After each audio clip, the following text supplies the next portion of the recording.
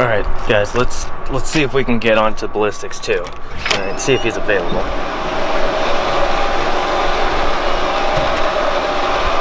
right.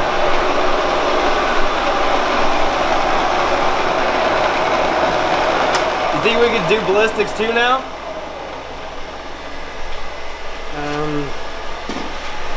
Yeah. You want to finish the ballistics video right now? Yeah. Okay. Well, all right.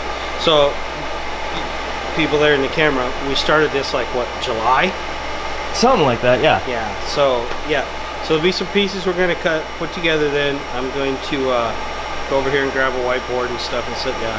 And we'll go through the ballistics, particularly the difference between a modern firearm and modern pneumatic sporting device, because the power sources are different, so therefore they work differently, and we'll cover that.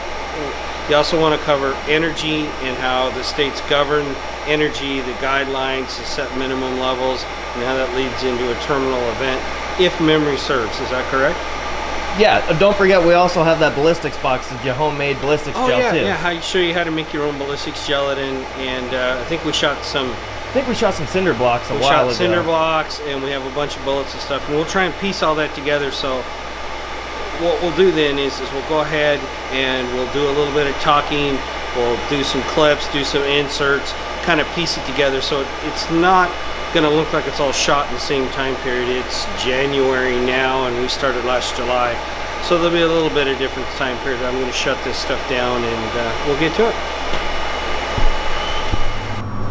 So I went and got cleaned up a little bit, sat back down here in the chair. We are going to focus on energy and the sources of the energy first, and that's the best place to start. The difference between an expansion or increasing energy source and a diminishing energy source, such as a pneumatic sporting device. The important thing to remember is you see a lot of advertisements out there, world's most powerful, blah, blah, blah, I'm the greatest, this, that, and the other, because it's based on math.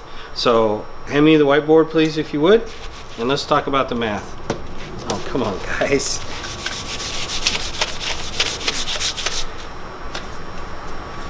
So everything can boil down to math in one way or another. Now, when I was doing this stuff 30 some odd years ago, this was a mathematical formula that we use. Now I look and they're not using that, they're using that. At some point, you know, we've really got to take a realistic look at some of these mathematical figures. I've got the most powerful gun because I shoot blah blah blah at the muzzle. So this right here is a standard equation to determine how much energy is at the muzzle. Now, why is that important? That number translates into a management number for the states, because over a certain threshold you're said to have a terminal, be able to create a terminal event at a given distance. So you have the projectile's weight or mass times its velocity divided by 450, or current, comma 437,000, and what this does is this gives you X. Now we're going to talk about the ways of getting X. It's really not so much important as what is the muzzle of the firearm. It's what you actually deliver down range that's important. And obviously I can't talk without something to write with. So what do I do with this? As we get into this, and we're going to start talking about expansion, so firearms, deflagrating powder, however you want to put a smokeless powder, black powder, it expands. We're going to cut away here and go to a little video with a little bit of a talk over, and we're going to show a diminishing power source, such as a pneumatic power source. What we've got to do is transfer enough energy to the projectile to push it down the barrel, get it out in the atmosphere, and then get it down range. But the key is to get it down range. Now, simply putting more PSI in doesn't necessarily equate into a higher velocity, and just because you have a higher velocity doesn't necessarily mean you're going to have a better terminal event. In the ballistics video 1 that we shot, we went through what it takes to cause a terminal event. Now we're going to talk about the projectiles and what you want to look for ideally, but there's also a time period in there where you may not want it to perform like that, and we're going to try to cover that with lots of examples, talkovers, and some examples, and why they make projectiles the way they make them today. And there's a reason that they're made the way they are made today, and there's a way that modern pneumatic sporting devices can be incredibly efficient and accurate devices. So now let's cut away, and we're going to insert into some field tests that we did. How many of you caught what was written on the whiteboard that they handed me? Just kind of a curiosity question. Now we're going to start with gunpowder. Now gunpowder itself is in expanding. We actually describe it in expanding ratios. So it starts out as a little tiny solid, and it instantaneously, and the change from solid to a gaseous form as it expands is what we use to drive the projectile. And so Nick here is going to go ahead and he's going to light his little powder, and it's going to go, and when it goes off you're going to see it turn and expand violently. As a matter of fact, that's the reason why we use it for explosives as well as to propel modern firearm projectiles. The best way I found to describe the energy source, the diminishing energy source, is use the garden hose that you see here. So we have the same amount of pressure, and by simply locking it off and then releasing it quickly, it creates a surge or a pulse, as shown with this garden hose. And it isn't an expanding or a growing that we had with the gunpowder. This is just simply just a spurt, if you will, and we're just releasing PSI. We cut away, and you got to see the expanding gases that we use as a propellant, and you also got to see a diminishing energy source. In this particular case, we use a garden hose. Now, why this is important: you have gases expanding at an incredibly high rate. You're going to push that projectile using those gases. Even after the projectile's gone, you have a muzzle flash that's unburnt powder. As oxygen hits it, it tends to burn more. So you can get incredibly high velocities because this gas is moving, and it's actually pushing it down the barrel. With a diminishing energy source, such as with the garden hose that I had set up so it just basically spurted, you have a fixed PSI in the garden hose. You constrict it, you block it off, and you let it go, and you block it off, and you let it go, and it creates a pulse. And this is what we're trying to use. The problem with it is it doesn't expand all the way down the barrel. What you're going to see with a lot of the modern pneumatic rifles is they use really, really long barrels to try and get as much energy as they can, because the gas obviously wants to move faster than it can push the projectile. So you can gain more by getting a long barrel. Our goal at Modern Pneumatic Sporting Devices, AGA brand, is to try and use a 24-inch barrel or a short barrel, get the same type of velocities out. So we're kind of bridging the gap between the firearms world and the traditional air gun world, so that we have a good sporting rifle. Now, as you have a diminished power source, it means you're going to have less velocity. You're going to lose it faster due to air resistancy.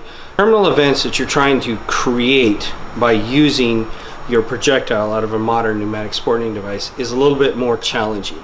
So you're going to need more out of that projectile than you do out of a modern firearm, because it has velocity on its side.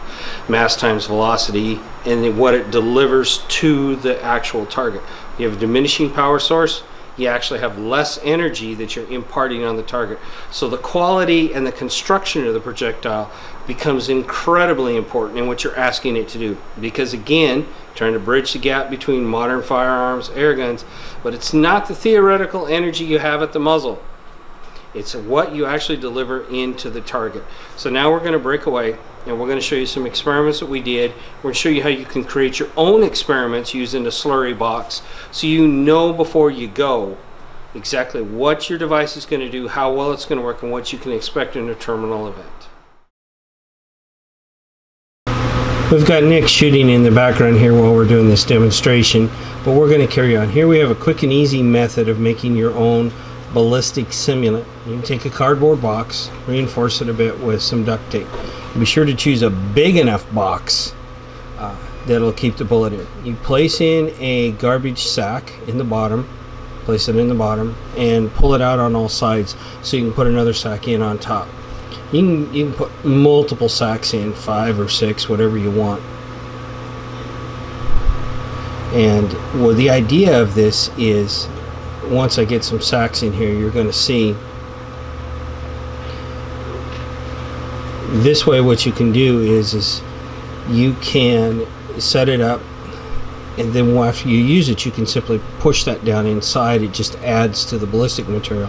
Pull another sack up that we're going to demonstrate. So right now I'm going to go out and get some paper, newspaper, whatever, and a garden hose.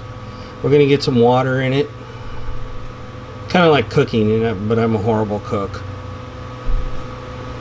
and it does take a while you're filming. And you want to rip your paper up, paper shreds, any real kind of paper. You can use cardboard, it doesn't matter, so long as you can mix it up into a paste like slurry. When you get your box pretty well full, then you can actually just simply take it out and shoot it. Now the really cool thing about this is when it's all said and done, you drain the water off and you can literally just throw it away in the garbage. It's 100% green, as it were. It's a neat way to do it. Lots of paper, lots of water, make yourself a paste. Now for you real realists, you can, throw some bones in there too, from your favorite pork chop or something, and just in case a projectile hits it on its way through. Now you've got your box. Obviously you would want it much fuller, and so let's say you've shot, oh no, I've got a hole in it. You've recovered your projectile. You simply pull the bag up from the bottom and you're ready to do it again. Expand. And with that, I'll let Nick up here and he's going to take a shot.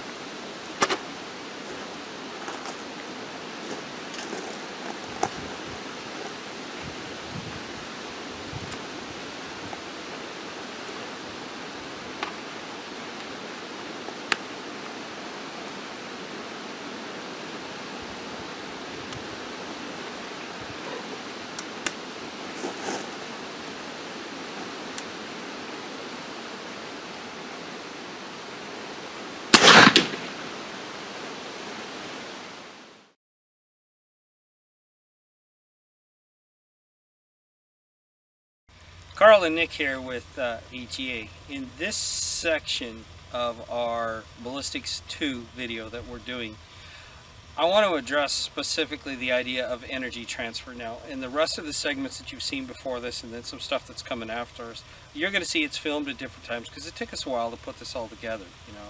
It does take some time. As a result, what you've got is you've got a much colder day. Obviously, you can see it's fall. There's been some information put out on the internet about the most powerful air rifle, the most powerful this or that, and as discussed earlier in this segment, it's kind of a mathematical equation. In fact, it is a mathematical equation. And so what they're talking about is the weight of the bullet, how fast it goes, the potential energy right here. That's wonderful, great. What we're talking about is actually delivering that to your target medium in order to create a terminal event. And the best way to do that is to have something that transfers the energy properly. Now recently on the internet there are some cinder blocks shot to show how powerful it is at close range. So we're going to do the same thing, only today we're at about 43 yards because honestly it's just what's convenient. We just finished another filming segment. So Nick here is going to grab one of these copper bullets, which is a normal off-the-shelf bullet. He's going to shoot a cinder block down here. We've got some cameras on it. And we're going to see what it looks like, because what we're concerned about is the energy transfer at the target. So I'll kind of step back a little and let him shoot.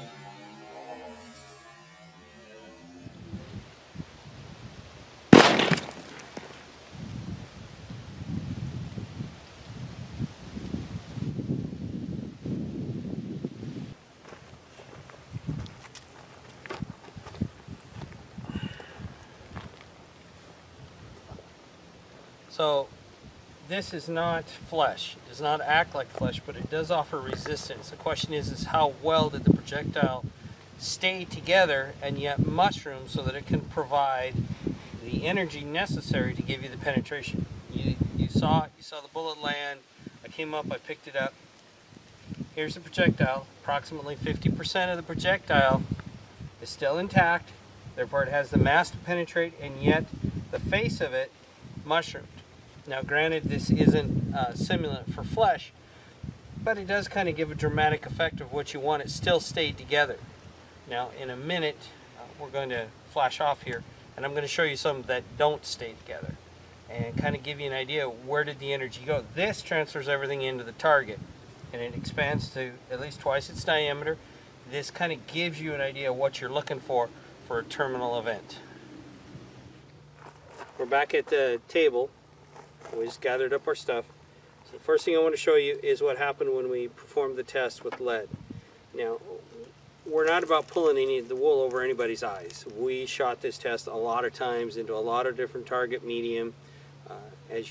Those of you that are watching this video, obviously you're going to see our homemade gelatin box, but our ballistics medium. Lead, just literally, it would crack the blocks. Sometimes you may get a hole. It really didn't do much. It just basically hit, splattered. That was it. Different brands of bullets. Here's an example where the case came off of it. Then we have a whole variety here where nothing happened. So you can imagine if you're hunting and shooting a concrete block, you don't get any expansion at all. You don't get anything. It rolls the front over. And this one we picked up about 12 feet back from the cinder block. And some of these we picked back up from the flat plates that you just saw. They hit, they bounce off. Now granted, this isn't the same as flesh. However, this is a lot harder. It offers more resistance. These two here, though, they do work. And they work very well. They stay together. Again, lead splatters does very little damage. These shatter the blocks or puncture them. These others may go clean through, or they simply hit and bounce off. So when you want a terminal effect, you need to be able to have something that's going to, once again, just as in video 1, you need it to expand twice its diameter.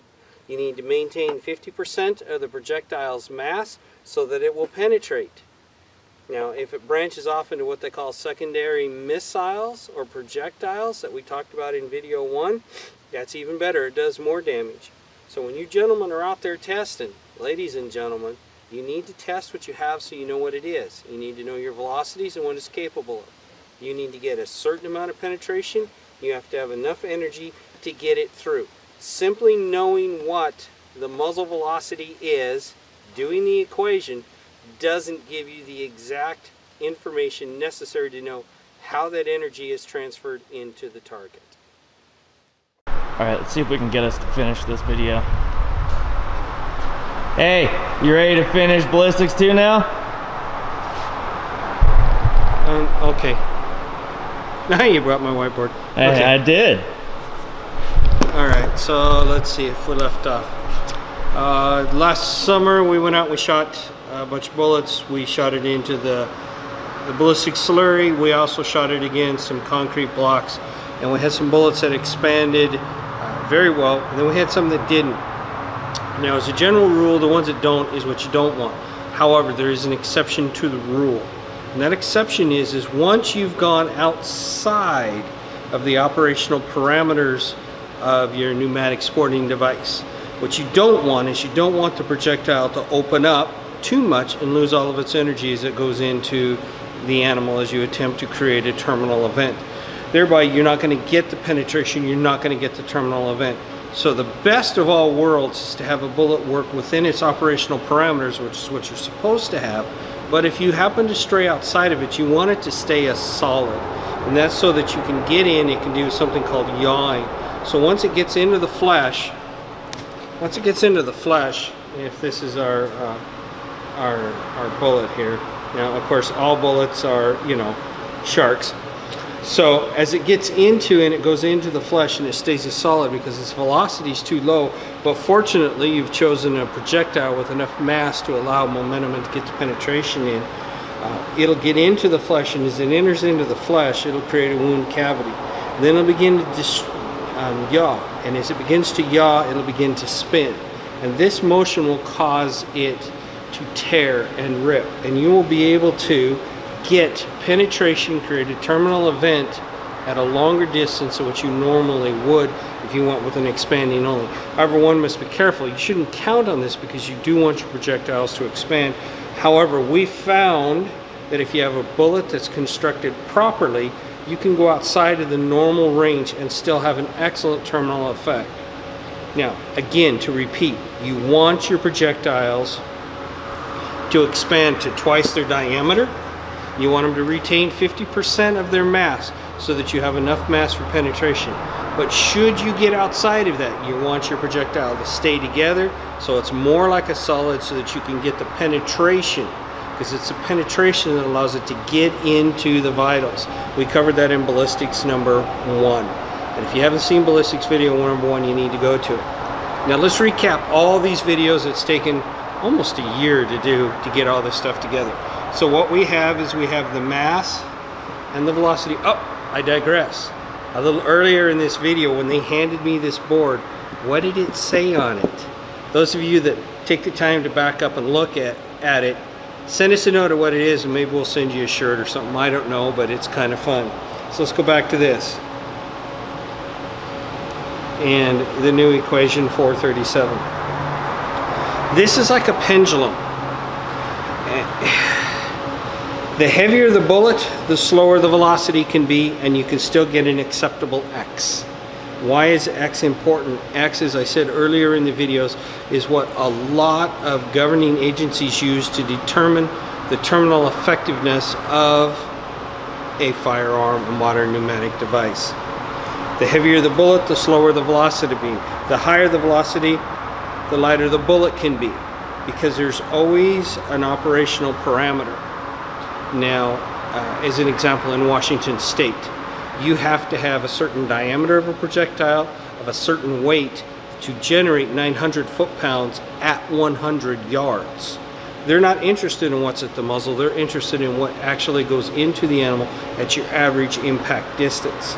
So as states begin to mandate regulations for your lower power, your 100-pound air rifles and such, really may not be able to get the terminal effectiveness that you want. Other states say 230, 350 foot-pounds, what have you. But what they're doing is that gives them some measure so people don't get out there with stuff that they shouldn't.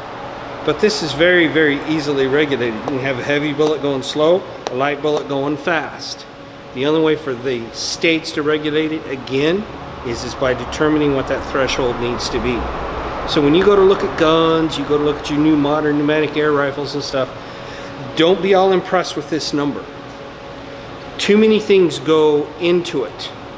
Once you're above a certain threshold, it's within the operational parameters, and give you the terminal effectiveness that you want, that company's probably producing an excellent device for you. What you need to do is you need to monitor and learn what these are, what's acceptable in your area, so that you know what will work for you.